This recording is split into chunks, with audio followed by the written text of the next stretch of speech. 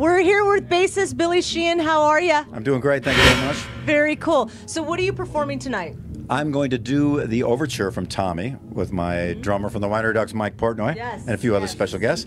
And we're also going to do Sparks. After that, it's another Who song from the Tommy rock opera. The first rock opera, I believe, that there ever was. Yeah.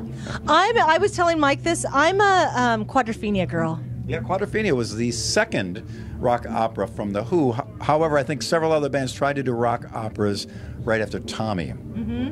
But Quadrophenia had a great song, Love Reign Over Me, which I played in a cover band in my youth long ago. And that's my favorite song. I love that song. Who's playing that tonight? I don't know. I haven't seen it on the list. Okay. I'd look more closely.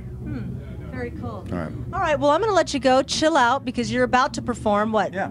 You know? Pretty soon. So I can't wait to play. John Entwistle was a big hero of mine. I got the good fortune to hang out with him a bunch of times.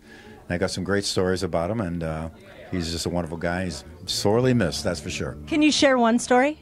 Like a G-rated story. Okay. Do you got one? It's, how long can it be? Well, my thing, like, whatever, 15 minutes? Oh, it'll be less than that. Okay. So I was at the Rainbow Bar and Grill many years ago. Okay. And John comes in, and he sits with me at my table, and we're talking and we're hanging. And John enjoyed the good life, so he's having a few drinks. Sure. And a few more, and a few more, and John will get pretty happy. And he'd start to speak with me and tell me inside stories about the Who. But I couldn't understand a word he said. So he'd look at me and go, Billy, we'll say small to them. We'll say some right. Full saying all adultery. And I'd hear adultery there, or Townsend. I'd hear like the one key word, and I'd just look at him and go, yeah, that's great, John.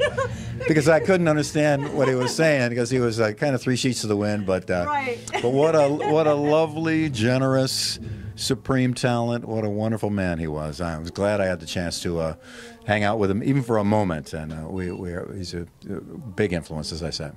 That's awesome. That's a beautiful story. Thank you for sharing it. Pleasure. All right, have a good evening and kill them out there, okay? Thank you very much. Okay. All right, right on. In the Vault with Shanda Golden. See ya.